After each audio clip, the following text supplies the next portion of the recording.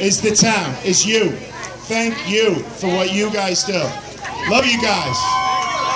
Wow. I can't get back to, I gotta get back to this. This is why we're here. These guys are Picasso. Pablo Picasso here, ladies and gentlemen. Oh my God. Where have these guys been? Are they taking it all off? Everything going? You keeping the mustache? These guys have been in the back of the blah blah blah.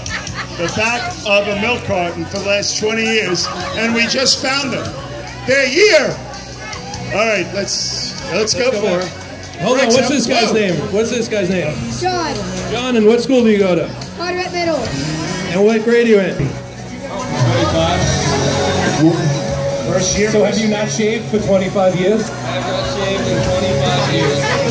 Are you a painter by chance? Is you a painter? Are you famous? Because I'd like you to paint portraits, self-portrait. Why are you doing this? I'm doing it for the kids. Still doing it for the kids. Where are you from? Alaska? Alaska, but traditionally Belgium. This guy's on. He's on the mic next year. This guy's cutting. Thank you very much. Now the gentleman with the beard to your right is related to you. He's Ulysses S. Grant. He loves the Civil War, and we're gonna we're gonna do a Civil War reenactment here.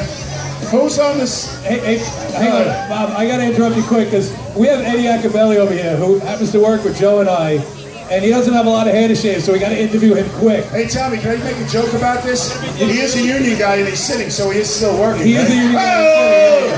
Oh, get that one out of the park. So let's see. Sorry about that. Why did you have to steal all of Joe and his son's like volunteer money?